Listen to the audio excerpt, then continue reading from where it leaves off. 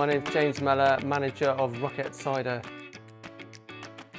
Apples always start in the autumn. We've got varieties that start mid-September and they go all the way to mid-November. The harder apples, the cider apples, tend to come later. There's three types of apples. You've got the culinary kind, mostly Bramley. You've got the dessert kind, which you generally eat. Cider apples tend to be hard apples, high in tannin.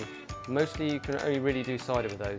So we blend all our apples. The commonly grown ones are Dabonet, Michelin, Tom Putt, Helen, Amanda, Three Counties, Harry Masters. They're all classic cider varieties which are high in tannin. And then we blend them also with dessert apples and culinary apples. So we have a cross-section of apples for our cider. But it is important to have cider apples. I think cider apples on their own can be quite a challenging taste. But if you're coming up with a nice blend, you can make easy drinking cider with a good balance of tannin as well. Cider's basically very easy to make. The process is fermenting apple juice. You take your apples, put them in a bucket. You can smash them up using untreated timber quite simply. And once they're all mashed to a pulp, then you've got to extract the juice. If you take a plastic container of some kind, a mesh cloth, and you need to apply some weight to get the juice out. So put some holes in the bottom of the box and then use something like a car jack to apply the pressure to the apples, and you'll see the juice gushing. It's quite amazing from the bottom of the box. Put them in some clean containers, preferably sterilized with some Milton or sodium metabisulfite. And then you can add your own yeast, and then if you leave it for 1 to 2 weeks with the yeast in a moderately warm place, the fermentation will take place. You've got to make sure obviously you can let the air escape from the container.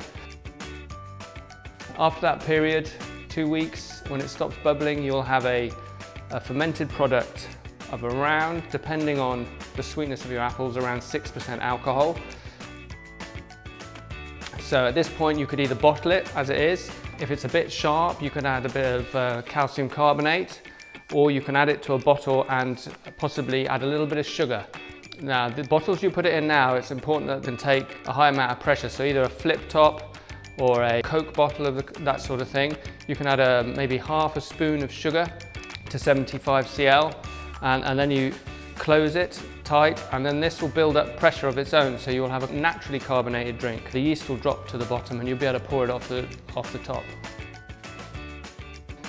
Then all you have to do really is get a few friends together and enjoy your cider in the summer. Guernsey's good for cider because we have plenty of hours of sunshine, which is good for growing apples. We've resurrected this local business, if you like. Last cider makers before us stopped in early 60s. And Guernsey has a long history of making cider since the 16th century, so there must have been something about the island which was special.